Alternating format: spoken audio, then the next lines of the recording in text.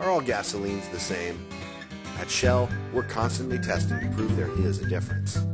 From in the lab to driving 5,000 miles on the open road. And while some interesting things happened along the way, the results proved even more interesting. Low-quality discount gasolines can allow performance-robbing gunk to build up in your engine, while Shell gasolines stop gunky buildup, helping your car perform at its best. Well, well, what do we have here? Looks like another rookie wants to compete with the big boys. That's right. You better keep your eyes open, man, because my crew's ready. How about you? My rear view mirror, maybe. We'll see about that. Seriously, any words of wisdom, hotshot? Sure thing, rookie. On the track, come in low on turn 2. And no matter what, don't grenade your brakes in turn 4. Thanks for the tip. Just remember me a slingshot past you, boy. The car you're driving is tight. I'll give you that.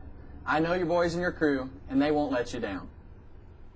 I wish my car at home performed half as well, because performance is my middle name. Well, my recommendation is avoid gunk. Help keep your other car running at its best. Use Shell gasolines to stop gunky deposits from forming on your intake valves and fuel injectors. A clean engine can get optimum performance, kind of like if I were behind the wheel.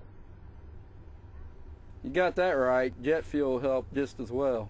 Yeah, one last thing.